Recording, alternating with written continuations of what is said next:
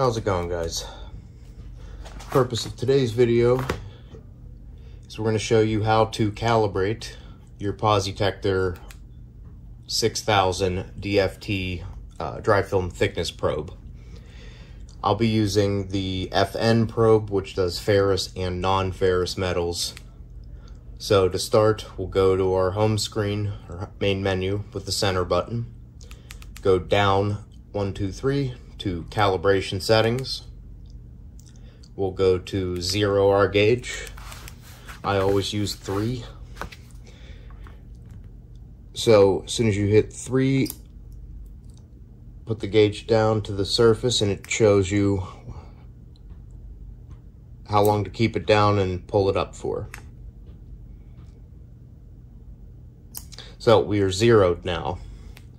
Now on our coating thickness calibration standard from Defelsko, we have our bare ferrous metal, and we have the same steel coupons, except there is a coating applied of a known thickness. Now this first one is 2.987 mils, or thousandth of an inch. Excuse me. So we'll go ahead and, go to our cal settings again. Now we're going to go to 2-point adjustment. Again, using 3.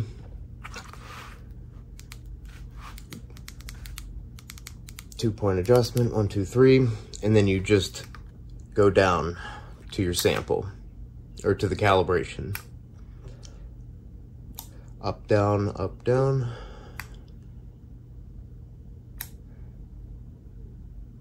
So we got 2.8 as our reading.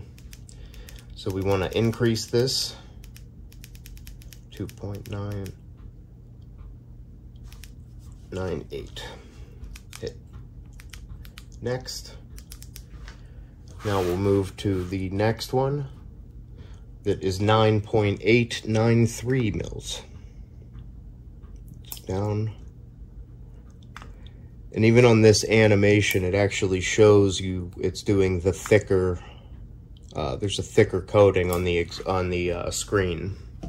So this pulled up 9.61. As you can see, we're at 9.89.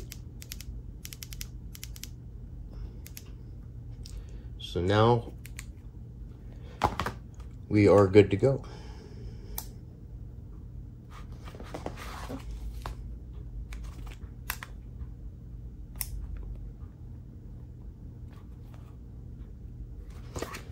So it's pretty simple process, and it's always good to do this before taking readings, as well as, you know, if you're taking a ton of readings, it's not a bad idea to check it in the middle. Check or verify calibration with the standard before, during, and after for, you know, large data collections, and for smaller ones, you know, before and after works just fine. But that same simple process, we'll run through the menu real quick again,